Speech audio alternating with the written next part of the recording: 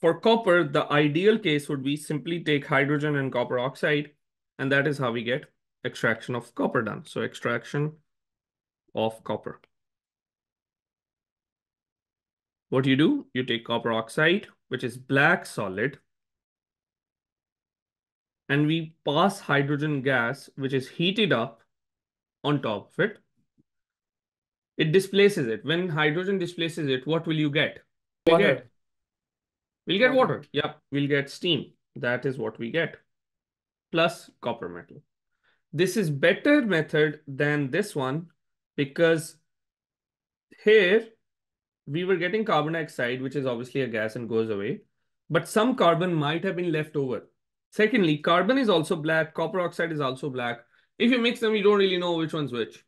So you don't know whether the reaction is complete or not. Okay. But with this one, hydrogen is also a gas. Water at this temperature is also a gas, which means that both of these things go away and we just have black and copper, which is pink. So it's very easy to look at it and be like, oh, it is done or it is not done or whatever is happening. Okay. So that's the main idea here, that we can simply use hydrogen gas to do it for copper. Now, this copper that you get, it is impure. So what do? We do electrolysis of copper to purify it. So copper is further purified using electrolysis. So if you remember in electrolysis, what was happening?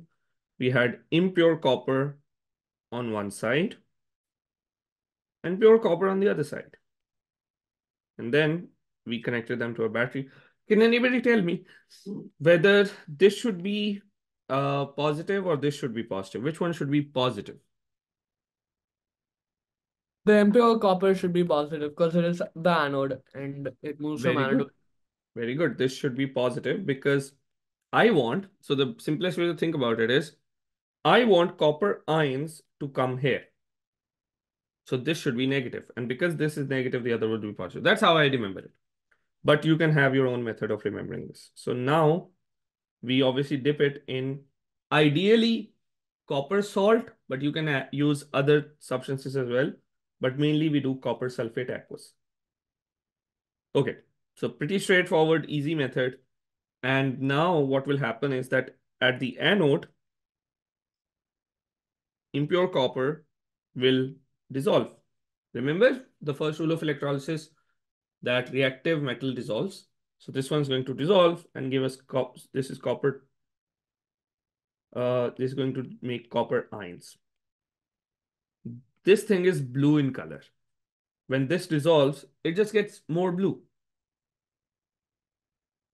At the cathode, copper ions are going to deposit because they're going to come and get electrons. Why? Because this is negative. This is lots of electrons. So we get copper.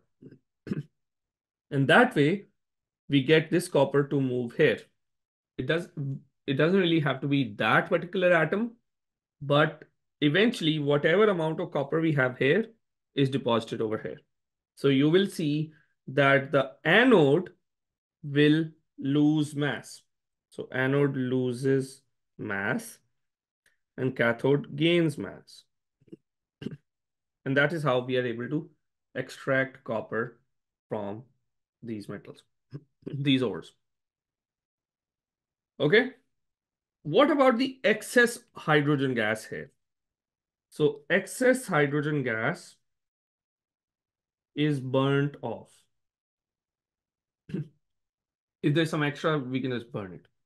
So that is how we do this. I'll show you a diagram to see how this is done. So usually we have this long tube in which you have copper oxide powder and you heat it. So this is copper oxide powder and you heat it. From one side, we have hydrogen gas coming up.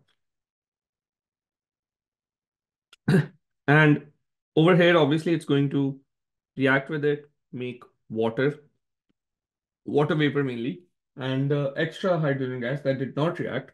So that is passed into a water container. And the whole idea is that it will dissolve in this water container, but hydrogen doesn't dissolve, so hydrogen goes away. And this hydrogen gas is burnt off here. So this is a flame to burn hydrogen gas. Okay. So this is usually a method that we dissolve the water. So this is water, and that water vapor that's coming in, it's also dissolved in this one. So that's how we cool it. At the end, we just have pure copper left over here. So this is a setup for this reaction. Everybody, do you understand this? Any questions?